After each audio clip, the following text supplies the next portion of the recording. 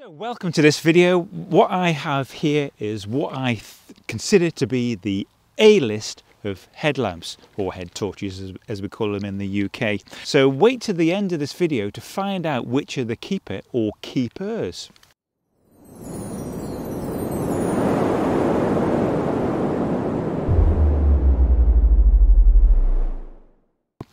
So what do we have here? We've got the Petzl Swift RL, we've got the Fenix HM65R-T, we've got the Silva Trailspeed 4XT, and the LedLenser H15R Core.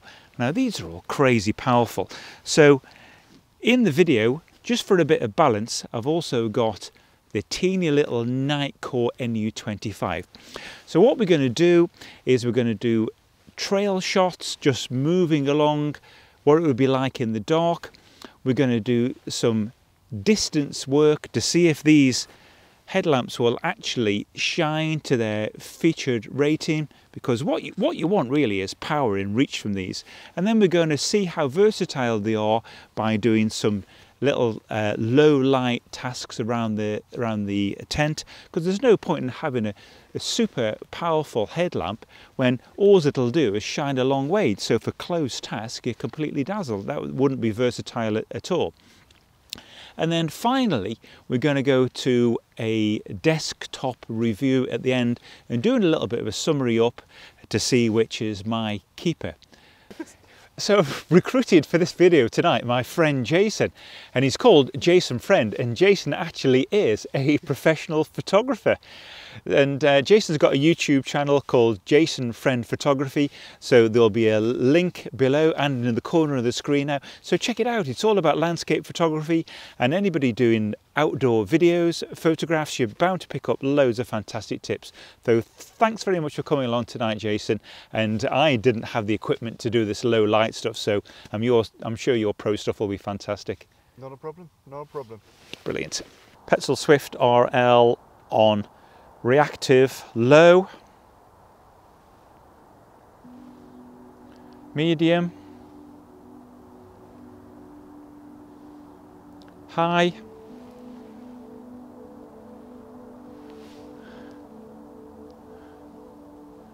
this is the Petzl Swift RL on low, continuous beam, medium, high,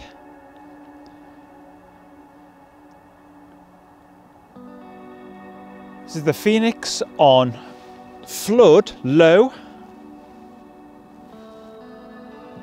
flood medium, flood high,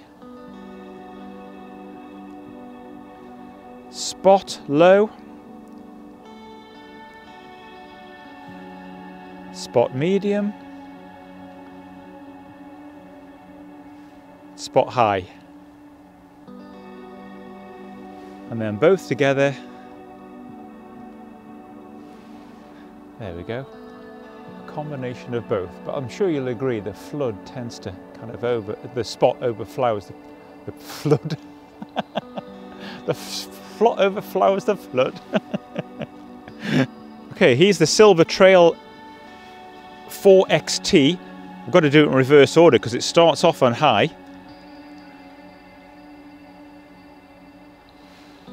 medium, and low. This is the LedLenser, but since it's got a continuous dial, it's quite hard. So I'll start off with low, around medium, and then high. And it just flashes there to show you it's on the highest possible. And using the zoom now on high, I can show you that focused beam. And that's turbo. Turbo spot. You should see it go down after 10 seconds. And there we go, dimming back down to 1000 lumens. Nitecore NU25 on low, medium, and there's high. And if I press and hold it, we should get a turbo as well. It's pretty good.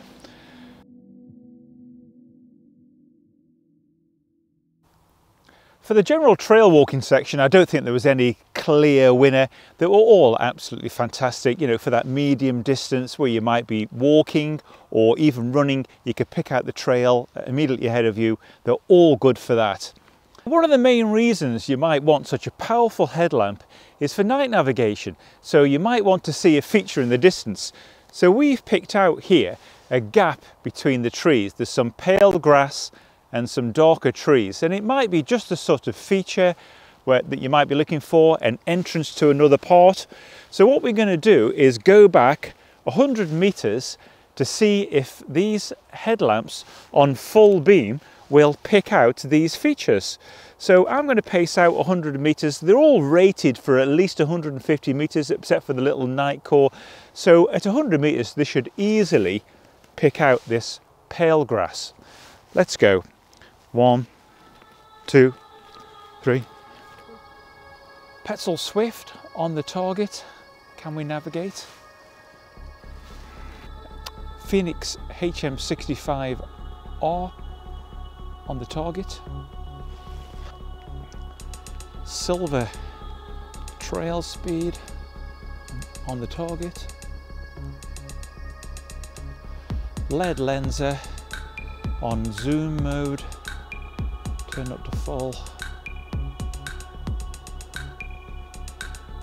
And there's on turbo. Really lighting that up there. Shall we try with the Nitecore? May as well, be rude to leave it. Not happening, is it?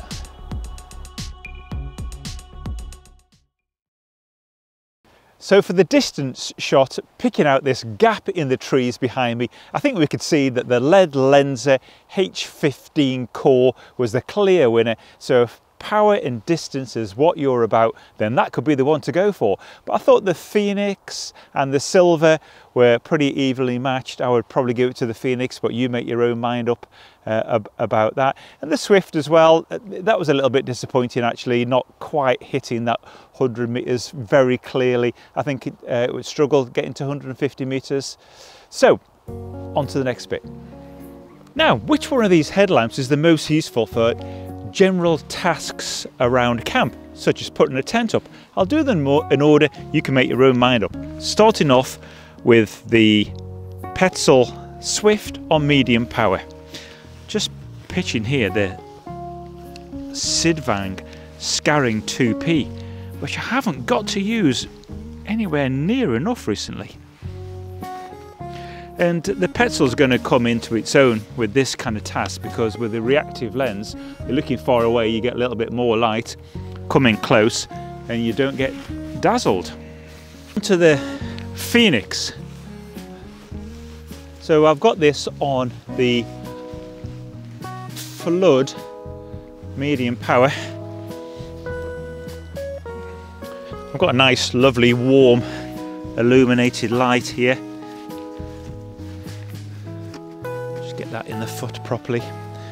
And if I change that over onto spot, a little bit of glare here for close tasks. So I think for me, using that on perhaps the full power on flood is really, really comfortable. Yeah, that's perfect. So now onto the Silva Trailspeed 4XT. This is on medium power. And if I dip it down there, I get a nice kind of like flood effect.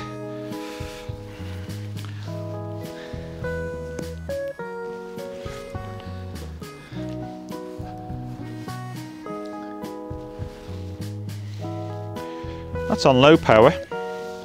It's a powerful headlamp this, even on low. You still get plenty of spread.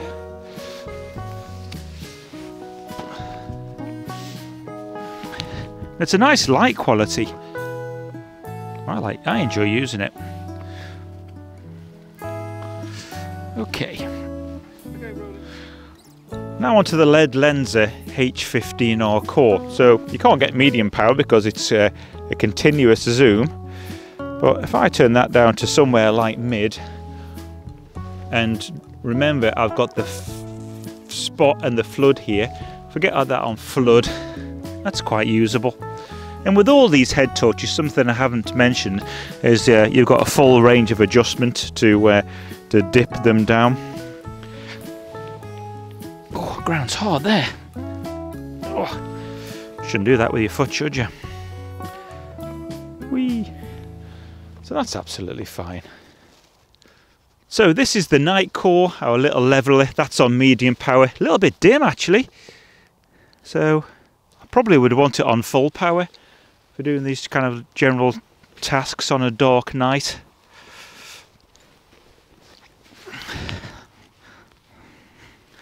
And then just to see what that wee flood's like in this environment. There we go. I think for me, seeing around, feels a bit underpowered really. Great. So for close-up shots and detailed work in the tent, the Petzl's going to be great because it's never going to really dazzle you. It's just great for that. This reactive comes into its own on that, but can the others turn down nice and low as well? So let's have a look at the so here is the Fenix on low, and the thing I like about the Fenix is you can just go straight off from there just by pressing and hold. So imagine if you're in the tent getting up in the dark, you didn't want to disturb somebody else, you could keep that on really low and just do your business without dazzling anybody. And then when you're on flood there, you can get the tent nicely illuminated. Now with the Silva Trailspeed, it's straight onto full power straight away. But even when it's on low, there's still quite a lot of light. I'm kind of like quite dazzled by that. So for low light tasks, the Silva isn't great. And then finally onto the LedLenser. So I'll just get that on, turn it down. And that's a nice kind of like low light there, not too bright at all. I could certainly do kind of the low level light tasks around the tent and stay fairly stealthy, and then have it turned up onto flood. And then finally with the little Nitecore, this is going to be great for low light tasks, and conversely with its the flood feature there, going to be very good for that. Now something worth mentioning with all of these, if you want to clip them anywhere, what's their usefulness? So can you use these? You can of course use them on your head, but is there a way of attaching them onto there? So good adjustment with the Petzl, but I can't actually clip it on very well independently. I guess I could tie it, not ideal. With the Fenix, it's pretty heavy on a line like this, but with this little kind of protection clip there, I can actually hang it off a line like that quite nicely. There's no way I'm going to be able to do that with the Silva. No way of clipping it on. And to be honest, the LedLenser is so heavy, that's not going to happen. And there's no little clasp there. And I guess the champion for that, because it's so light, would be the Nitecore. That can just clip on there and dangle away quite merrily. Fell off. I think the winner for that really has to be the Fenix, because with this little protection part here, that actually clips on there really nicely. So stick around now for the tabletop review and the summary. Have you guessed yet which one's my favourite, which one's the keeper? Okay, welcome back. Here's all the head torches sat together, the Nitecore sitting as a little outlier there, and these are the respective boxes. I'm going to very quickly show you the boxes, what's in them, and what kind of charging cable they use. And in this section, I'm using this little crib sheet here. If you want to pause that, this is a summary of all of the main features to compare them. And at the end of this section, I am going to give you a final summary on comfort, versatility, and which one of these head torches is the keeper for me, or multiple head torches in fact. Starting off with the Petzl, there's an outer sleeve here, used to be rechargeable. The charging cable that you get is the old micro USB style. Thumbs down, Petzl. And in the box there's just some simple instructions, a little bit of moulding. So the light is listed to be 900 lumens max. Petzl say that it weighs 100 grams. According to my scale, let's just let that zero. 102 grams, so pretty much spot on really. Now, the maximum distance is 150 meters. The price is pretty pricey, it's £75. Major features that it has is this reactive feature. So what that means is that for close proximity objects, it'll reduce the power output into 900 lumens. And it's hard to get an accurate power and life accuracy out of this, because with the reactive lighting, it's always kind of constantly changing unless you put it on the constant features. So the best I can get is 200 lumens for 5 hours, and 200 lumens is a usable amount of 5 minutes. 5 hours is quite a long time. The body is made of plastic. It's got a lock feature on it, so that there, when you slide it across, is actually locked, and that is unlocked. Each time you switch it on, you get a power function, or just a quick press there, and you can see that. Now, positive features about this is it's waterproof to IPX4, so any rain it's going to handle.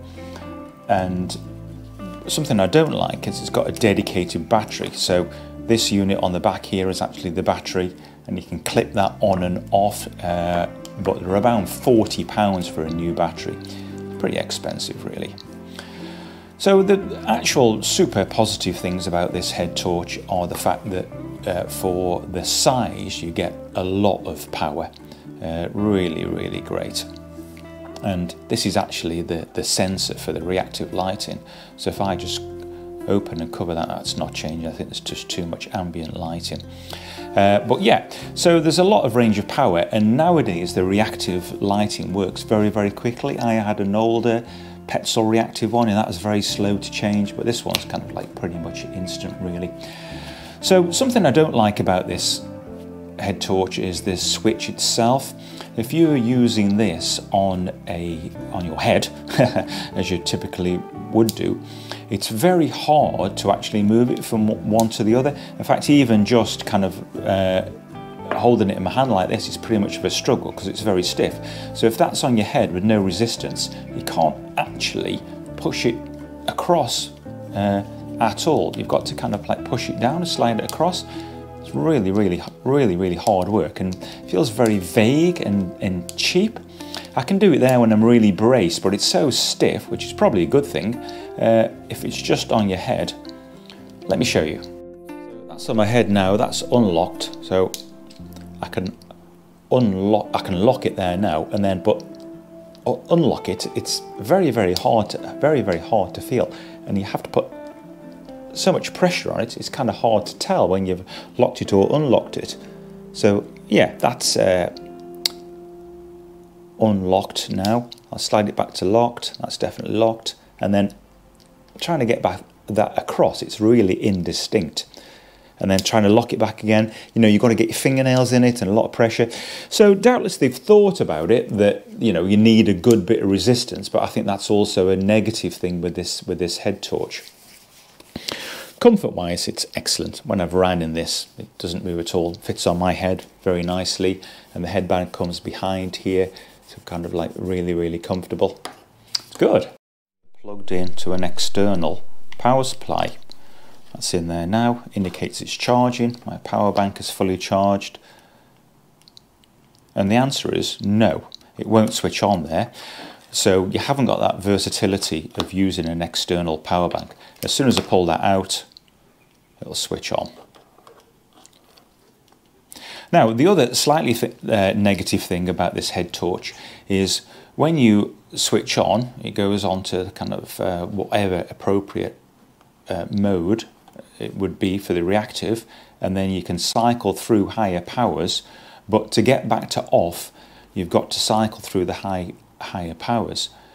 So the opportunity to be stealthy isn't that great. I would give this head torch 4 out of 5. It's absolutely fabulous, great power for its size, looks great, but I think it's let down by the dedicated external battery, the difficulty with this on and off / lock switch, and the fact that you have to cycle through high power to switch it off. So yeah, there's no way of doing that otherwise. I've tried. So 4 out of 5 overall for the Petzl Swift. Moving swiftly on from the Swift to the Fenix HM65R-T. Compact box, features on the back here. Manual. Spare O-ring there. So the weight that Fenix quote without the battery is 90 grams. Unrealistic, of course, you've got to have the battery in, so that's 143 grams. The lumens go from 1500, but I think that's unrealistic because 1500 has that power rating for the spot and the flood. Whereas really in practical life you're only going to use one or the other. I find that the very powerful spot overpowers the flood, so you wouldn't tend to use them together. So 1300 max is typical. They quote 170 meter distance, and the price varies enormously. I've seen £55 online through to 100, so you can expect to pay typically £75 to £80. On 400 lumens, it'll last for 12 hours. Remember that the Silva was 200 lumens for 5 hours. The body is made out of a nice strong magnesium alloy, and there is a lock feature. So the lock feature is a fairly simple sort of shield here, so you can't actually press the buttons on, or alternatively you can double press them and it gives like a little flash indicator there, and now it'll come on very briefly, just flash there, but you can access the blue LED battery function there. And to take the lock off, you just press and hold there. There we go, we're back in business. Oh, didn't press it for long enough.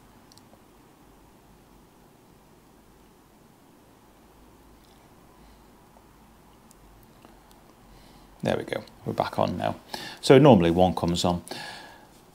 It's waterproof to 2 meters. We've got a lock feature, and the batteries are a single 21700. These are very readily available, though I did have a spare one from another torch and it didn't actually fit, so they've got to be exactly the right length, and these do vary. So I bought the actual proper Fenix one that was £20, and I thought that was kind of pretty reasonable really. That came in this little plastic box, and that's what I tend to keep it in. Fumble, just goes in there, keeps it nice and secure. So will this head torch work with an external power source? So here's the battery bank there. Let's plug it in by USB-C. So that's showing. And I know what the answer to this is already, is yes, it'll work, all the features work with an external power source. So you can potentially have that in your pocket, and you could, if you had enough power, you could run this torch indefinitely. So what are the features I really like about this? Well, the head torch adjustment is this innovative boa feature. So you just click that down and wind it in. It doesn't always sit perfectly behind that, but I haven't found it uncomfortable in use. I'm a little bit worried about the durability of this, but you know, I've never heard of any particular issues. It's sublimely comfortable and is light enough at 150 grams not to be particularly intrusive. I think it's an absolute fabulous all-round head torch, and I haven't really got any negatives about it.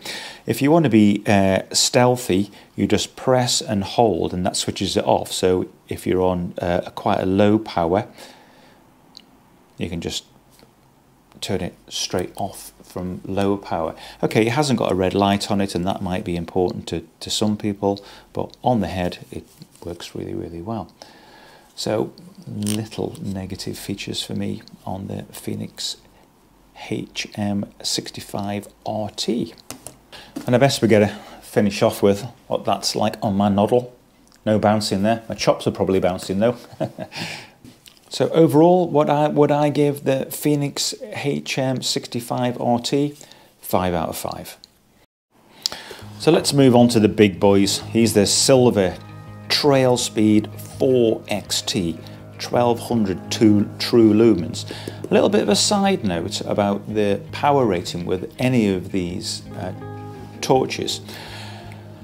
Now, this is at first switch on.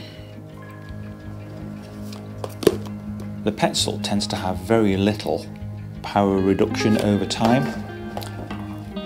The Fenix does have a barely noticeable power reduction, but you can switch it off and switch it straight back onto kind of full power, which goes against this kind of circuit protection thing, but that's what Fenix have made to work.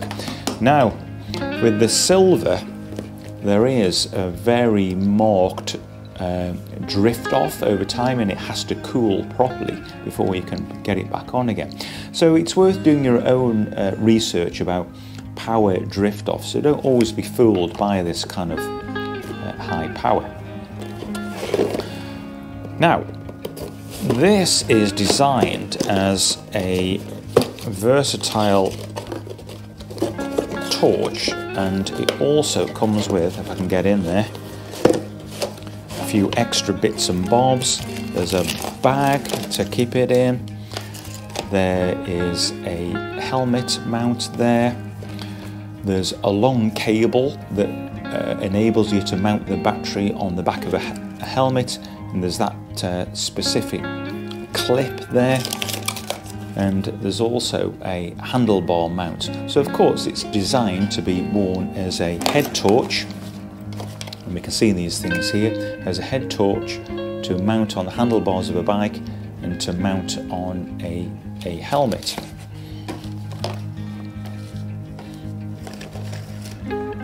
Charging is by micro USB. Boo. Now, let's have a little look at the weight. So, Silva say 257 grams, starting to get pretty damn heavy here. And on my scales there, that's 266 grams. That's 120 grams heavier than the Fenix. Lumens are 1200 lumens, and something I particularly like about this light is the colour temperature of those lumens are really, really good. It's 160 meters rated, and the price is a hefty £160. I didn't pay that, I got that for much less, but pretty expensive.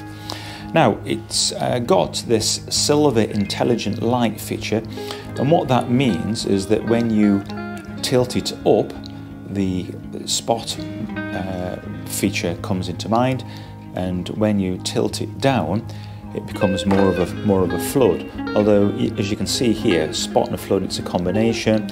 And then when I go on to tilt up, we should be able to see, yeah, the spot there has become much brighter. And in practice, this is quite subtle, but evident. It's a little bit irritatingly slow to change, but if you imagine that you were biking and didn't want to dazzle traffic, it would be really, really useful. It's got plenty of power for time, 600 lumens for 7.5 hours, although I have seen on some online forums that the power it lasts for is considerably less than that. It hasn't got any sort of lock feature, although if you're putting it in a bag, you can just disconnect the cable pretty easily.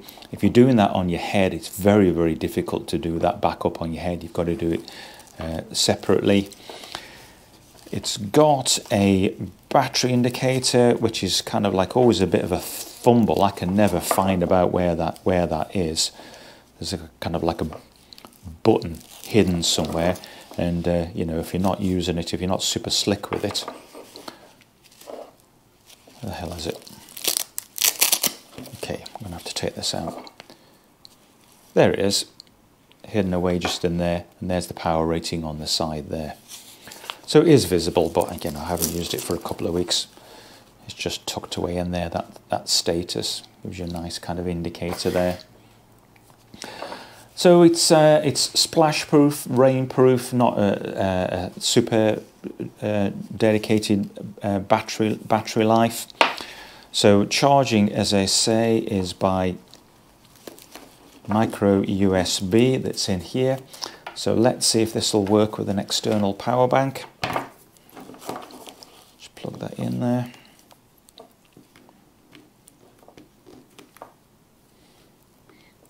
Always put these the wrong way around. So that power bank is working there.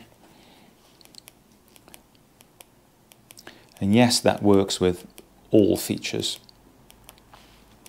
Now, if you don't want the Silva Intelligent Light feature, what you can do is press and hold, and it'll work on a spot and flood combo rather than the dipped beam, if you like. Let's just unplug that.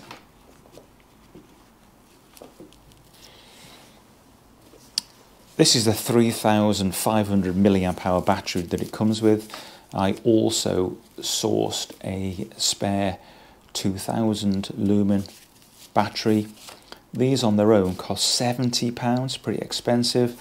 I picked this up new unused off eBay. I think it was £25. I think normally these are running more like £50. So the head torch itself is very expensive, and the batteries are also really expensive.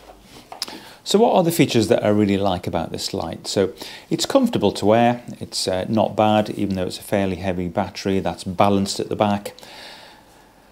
The light quality is particularly good in terms of colour temperature. However, stealth mode, forget it. As soon as you switch it on, it goes straight onto full power, and I find myself in use in this shielding. You're going to completely dazzle all your companions by giving them a full face blast of 1200 lumens straight away, although that does drift off kind of fairly quickly. Now, the big no-no for me, why I'm not using this torch for wild camping, is this gets really, really hot.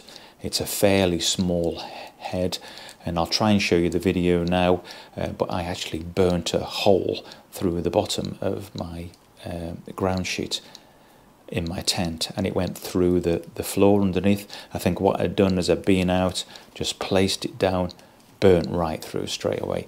Absolute nightmare. So I think it would be a great biking light, great for kind of like outside walking, but would you trust putting that in your pocket and burning a hole in your £250 Gore-Tex jacket? I don't think so. So overall, for me, I would give this a 2, or if I was being generous, a 3 out of 10. So for the price and everything all round, I think 2 out of 10 really. Sorry about that, Silva. You look great, but that heat that burns holes and stuff, heavy expensive batteries, drift off of the light. Not amazing. I do use it, and I use it on the bike, but not for wild camping and hiking, definitely not. Now onto the real juggernaut, the LedLenser H15R Core. On night exercise navigation the other week, I was with a young lady who had the H19, and wow, that thing really lit up the hillside. And slightly different design than this, but really big and heavy. So here's the box, front, back, pretty pictures on the side explaining the features. What is in the box? Manual and its own particular magnetic charger, and that just goes on there like that. And you could argue that increases the waterproofing, but pretty probably easy to lose this cable, eh? Got to keep that real safe.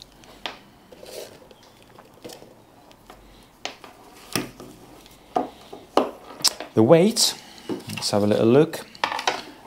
LedLenser quote 360 grams. On my scales there, 389 grams. And you really do feel the weight of this thing. It's all in the battery. It's mega beefy. We've got 2,500 lumens, and a major feature of this is that you can, and that is quoted as going from 20 through to 1,000 lumens, and then if you want to be on boost mode, you double press that, and that gives you 2,500 lumens, but importantly only for 10 seconds. So we'll perhaps see that, there we go, that's dimmed down to 1,000 lumens now. So realistically you could call this max 1,000 lumens, and you can get a little bit of a boost. It's got a zoom feature there, so you can turn that in and out to get a zoom. The light quality isn't great, and you can probably see it there. It's kind of like nice in the core. If you're a bit fussy like me, there's colour bleed out there, especially in zoom there. You can see like a greenish tinge as it zooms out, but I guess that's a sacrifice that you've got to make to have that feature, which is pretty good. It's got great reach to it. LedLenser are saying that you'll get 5 hours when you're on 1,000 lumens. The body is made mostly of plastic. It's IPX67 waterproof, which is all the kind of like splashes. The battery isn't very versatile. It's a 21700 like the Fenix HM65R-T, but it's like a double thing welded together, so it's a dedicated thing from LedLenser, and they're £36. So there is a lock feature, and you just press and hold, and that locks it. Now, hello. Let's talk about comfort. For me, not. Now, I find it, if I wear it in kind of like sling back method there, it's okay, but have I got a pointy head? Yeah, comments below please. I've got a pointy head. If you've got a kind of a head that's totally molded to the shape of the technician that this was originally made for, you'll be absolutely fine. But these kind of like bits of plastic here are not very comfortable at all. I would put a piece of felt or neoprene across there, and that would improve comfort considerably. The weight though, at 389 grams, you do really feel that. Okay, for short use, there's no way you're going to run in it. If you were walking with it for kind of like hours, you probably would start to feel it, unless you've got kind of like a bit of a neck like the Rock. So what else can we say about it? So overall, what are we going to give the LedLenser H15 Core. It's got great power, nicely designed, well built. If you're not prepared to worry about the weight, it's fine, but overall for hiking and backpacking, which is really what we're talking about, 3 out of 10. It's got other great features, lots of power, but on reflection the H15R Core is a better light. Tom Heaney, a YouTuber, has got a great video on the H7 and 15 as a comparison, and he prefers the 7 as an all-rounder. Something I forgot to do was will it run on an external power supply? Now this would perhaps be difficult to keep in situ for an external power supply, and that's showing charging there. So will it switch on?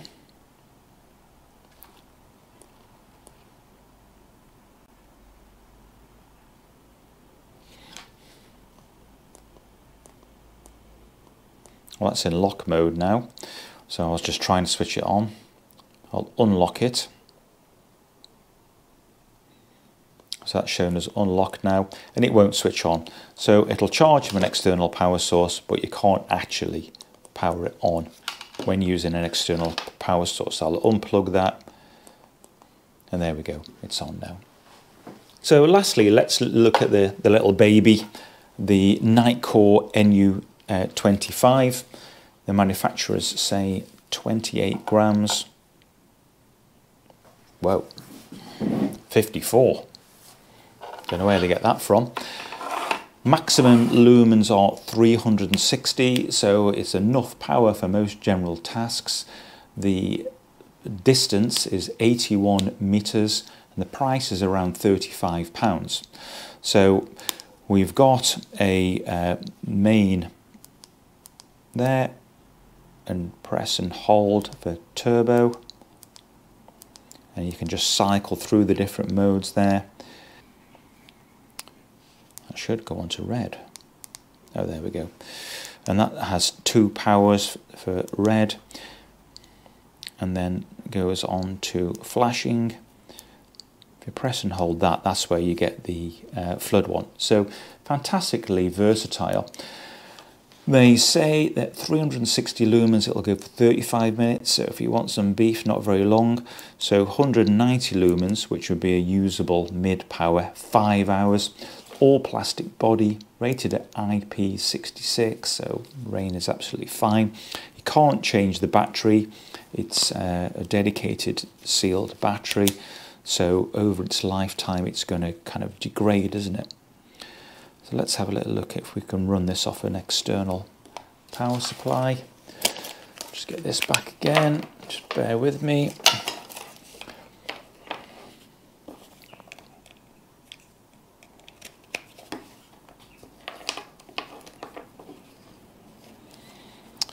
And we're back to micro USB, unfortunately. Let's suddenly jump back 10 years. So will this work? It shows that it's charging there, a little red light. So will this work? Yes, it will. And it'll cycle through all the modes. So that'll work with an external power source. So comfort-wise, absolutely superb. You don't know you've got it on your head. It's so light. It's absolutely incredible. You can't even believe that there's a battery in there. And remember, this is kind of like half the weight of the already light-feeling Petzl, and a third of the weight of the Fenix there. And what's 50 as a percentage of 360? Like nothing. So fantastically versatile. And I know we're not comparing apples with apples here, but I just put this in because I wanted to like a bit of a reality check here. Do you really need these massive headlamps? I think you do. There's an absolute place for them, but something lightweight like this is kind of like really, really useful. If you were comparing it against other lightweight ones, I would give it 4 out of 5. Let's wrap up. What am I keeping here? Right, well, I've already sold this to a friend. He likes it. The Petzl I've owned before and I sent it back. I bought this one specially for the review, and this is also going back because of the switch issue. The Silva I own, and I just keep it for kind of like dog walking sometimes and on the bike. It's great for that. So the keeper for me is you've already guessed it, the Fenix HM65R-T. Absolutely fantastic headlight.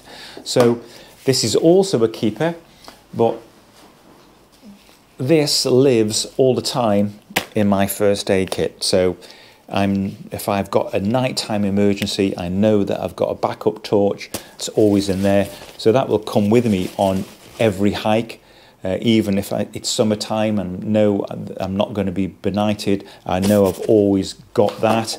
If there's any risk of reduced light, definitely always take that, with its nice compact spare battery. In fact, my legs are aching just now.